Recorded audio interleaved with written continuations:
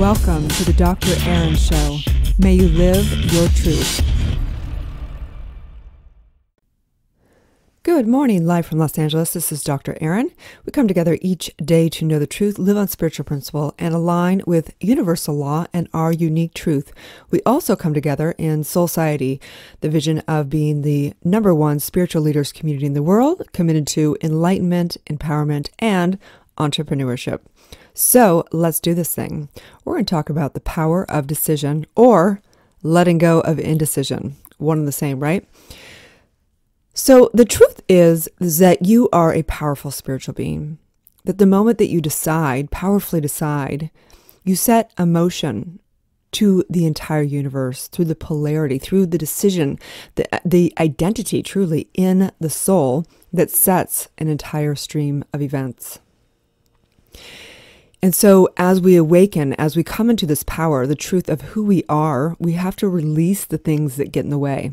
All spiritual work is really releasing and getting out of the way of the truth of our true identity, the I am factor. So I work with people of dealing with how to make decisions, how to know their truth, and how to release this indecision. So it brings me back, some years back, I had a client. She came to me for spiritual counseling, and she literally felt paralyzed mentally when she would get totally overwhelmed with everything in life. There was days when she couldn't decide, like, even what to eat for dinner. At one point, she perceived every choice as like a permanent thing in her life, and she got so stressed out by the littlest choices that she had to make.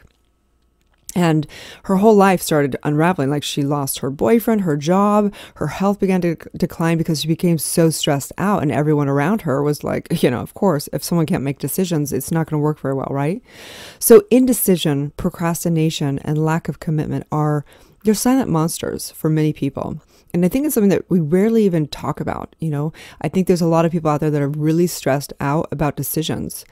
I know for myself, in business, when I've got to make big decisions and commit to, delegating different things or taking on different platforms that are commitments. Like, there's commitments, there's monetary commitments to taking on different areas. Sometimes it can be stressful, but you exhale into it.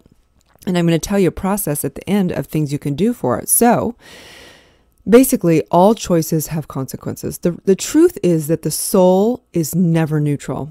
The soul is never neutral. So the point that we have to make decisions or not make decisions, it's really not about making decisions. It's realigning to what our truth is and what we're truly committed to. And I'm going to take you through some of those processes. So many people flitter and flatter about life being non-committal. They jump from one thing to the next thing, and they never see things through. But the point is this, is that it's a facade. It's a false identity. And it's really them not getting clear of who they are and what they're truly committed to and their true values. Lots of people go round and round in circles, never choosing a destination, or they start and stop projects over and over again, never completing cycles. And I can completely identify with that. I was one of those people in my 20s, and I thought something is majorly wrong with me, and I couldn't see things through. And it was just really, it was my soul, it was the part of myself that was really trying to create a breakdown for a breakthrough. So, ironically, this behavior ensures exactly what the person fears the most, because life backs them into a corner where they must make a choice. Life demands that you make a choice. Have you ever felt like that? Like, life is like, it's like putting you into a corner, saying, what do you really want? Trying to take your order over and over again. Choice does not equal more freedom. Okay. Swartz, in The Paradox of Choice, brilliant TED Talk and book, maintains too many choices cause you to have lofty expectations. And it is in these expectations that lead to disappointment. He discusses how even going to purchase groceries, it became difficult with 285 varieties of cookies, 75 different iced teas, 230 soups, 175 different salad dressings, 40 different types of toothpaste. He also mentions how overwhelming it can be to buy a stereo. He researched there was 6.5 million varieties of different stereo systems. We live in the technical information age that has left some of us paralyzed by choice. I don't know if you guys feel that, but sometimes there's so much information that just to get things done, I shuffle things around sometimes, and then I'm like, oh, I got to get grounded again, get in source, get in my knowing, get what I'm committed to, and then powerfully take action. So they say knowledge is power, but we have trained our brains to have attention deficit by multitasking. We text while we're driving, internet browse while we're dining, working and checking, personal emails, chatting on Facebook during meetings. The list goes on. Even getting into coffee. I mean, think about coffee itself.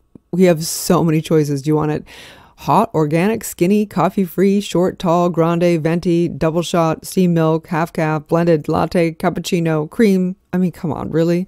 There's a lot. I mean, think about how many thousands and thousands of decisions you have to make. And that's why the subconscious mind is so brilliant. The subconscious mind collapses everything so we don't have to make decisions. It clumps things into packages, which is a good thing and not a good thing.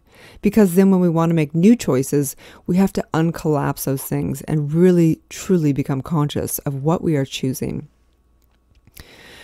So, people want clarity. I think that it's one of the main things people come to me for subconscious work is, yes, they want to heal, but that's not necessarily what's driving them, because they don't realize that, oh, I want to heal from this really terrible thing that happened for me. But what they want is they want to have clarity. They want to have power. They want to reclaim that power and know and live in alignment with their truth. That's what they really seek. And so, coming into this and knowing that within you, there is a knowing. There is a bliss, and the universe always knows what it desires, because whatever it is that you truly desire is what you have clarity around. Sometimes people want to know their purpose and calling. They want to decide what that is, but they don't realize that in just following their bliss is where they're going to find their purpose and calling. So the only decision you really ever have to do is to follow your bliss. That's the decision. Because the truth is, the only opponent is yourself. Say yes to the things you love. Say yes to the passions you have. Say yes to only speaking, your truth. Spend time doing the things you love. Do things with people that you love. Commit to yourself. Commit to that bliss. Commit to happiness. Commit to fulfillment. That's the true practice of letting go of indecision. Letting go of indecision takes getting down to the core of who you are. And so I'm going to take you through a couple little processes around getting clarity. So what you do to get into clarity is you get down to your core values and your core commitments. That's where you have clarity. So anywhere you're having indecision, and we call it, confusion or upsets or, feeling overwhelmed, it's because you haven't gotten into what you're truly committed to. So first you need to simplify your life. Say no to all the things that don't truly call to you. Throw out all the things in your life that are confusing or that are just taking your energy. And get down to the basics. Get down to the basics of what you're truly committed to, and spend time and focus time on those things that give you a good ROI, return on your investment, return on when you spend time in doing those things. Maybe you love laughing. Maybe you'd love taking a class, an impromptu class, a comedy class, learning how to just really be around those people that are laughing a lot and spend time doing that. Maybe you love being outdoors. Spend more time doing that and make the decision to do that. Let go of too much information and get down to the basics of the value. What drives you? What is your true goal when it comes to the 4 areas of your life? What's the goal with your money and career? What's the true goal when it comes to love and relationships? What's the true goal about your health and vitality and your creative expression? Those are the 4 areas. And when you get clear of what the number one goal is, then you have solved half the problem. Most people just don't know what they want. And that's fine. If you don't know what you want, then at least go out and experiment, go discover, go venture out there and just follow your bliss. And so in that today, we talk about the law of emergent evolution. And this law states that during evolution, upon demand for life to prevail, there emerges new properties for every thing. So the fifth finger emerged out of the necessity for survival. Form transforms upon consistency of consciousness. When the individual demands and commands a subconscious and subjective mind, the universal law is set into motion. You must demand your must-haves in life. This is where you get clear. I have to have this. This is my one goal and my one must-have in the areas of my life. Begin to say no to the things that don't speak to your heart and say yes to the things that make your heart sing. What must you have in your relationships? What must you have for your health? What must you have financially? What must you have to be self-expressed? Now ask yourself, am I willing to do what it takes to obtain my must-have? And what wisdom do I need to embody to be the person equivalent to having this life? You know, oftentimes we hear people, oh, I can't make a decision. You know, they're dating people and they can't decide who, and they just complain about what they don't want. What do you want? What is your must-have? What's your primary goal? And why? Why is that your goal?